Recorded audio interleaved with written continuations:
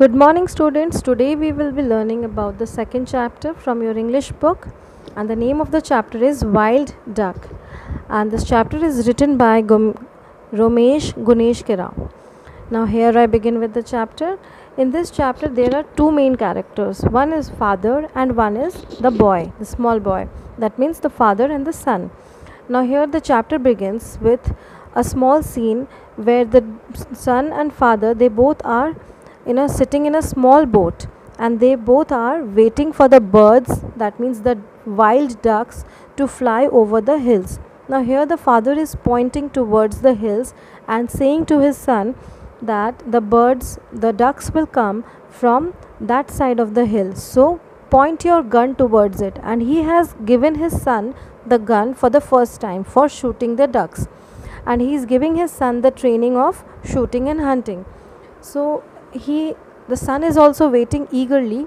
They were sitting in a small boat facing each other, and the boat is in a motionless position. The boat was not moving at all, because they were sitting and waiting for the wild ducks to fly over the mountains and they will shoot it. So both the son and dad were ready with their guns. The moment the ducks will come, they will shoot it.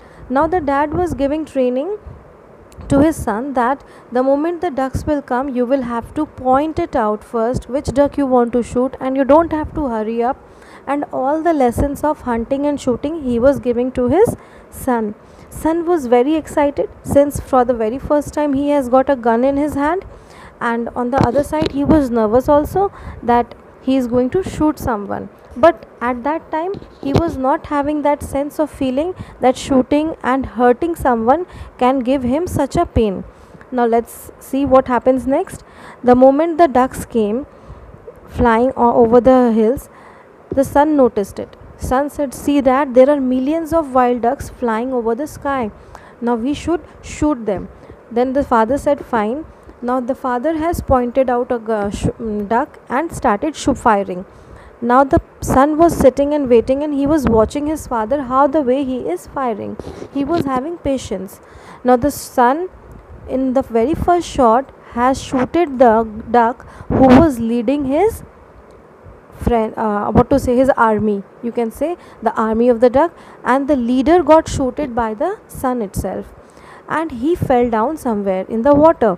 Now the son started moving the boat with the help of the oar which was tucked in the boat. So he moved there, and he saw that the duck is lying in the water, but he is not dead.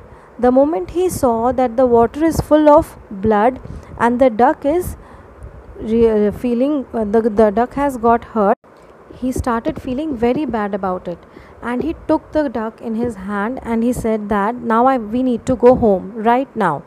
The dad said, "But you don't know how to take care of a duck." He said, "I'll learn about it." Then they both of them went back home.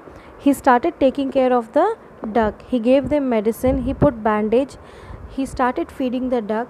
He makes sure everything, that he knows everything how to deal with a wounded duck. Finally he became successful in making the duck all right, and the duck was taking small steps in front of him. That was giving a sense of relief, sense of happiness to the son, that I have not killed anyone. That sense of killing someone has given the son such a bad feeling that he threw away his gun. The moment his father asked that where is your gun, he said very boldly, "I threw them away." Father said, "But why?" He said, "It was mine. As you gave it to me, so it was mine. Now it was my decision whether I'll keep it or I'll throw it. So I threw it, Dad." Then Dad said that you are sick. That means Dad was definitely angry that he threw the gun. But at the same time, Dad was feeling and having a sense of peace that he is not having the gun anyway, so that means he cannot hurt himself or to any other person or animal in the near future. So this is the end of the story. This was a very short story about the father and the boy, and the sensitive feeling, the feeling of not hurting someone was there in the boy, which he came to know after hurting someone, that means after hurting a wild duck. So it was a short story, and it was a nice story written by Romesh Guneshkara. The person who has written it, he was born in Sri Lanka and now he lives in Britain. He writes small stories like this.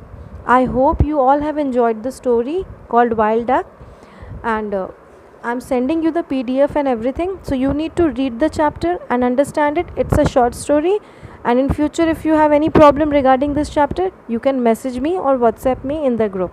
Thank you, students. Have a nice day. Stay safe.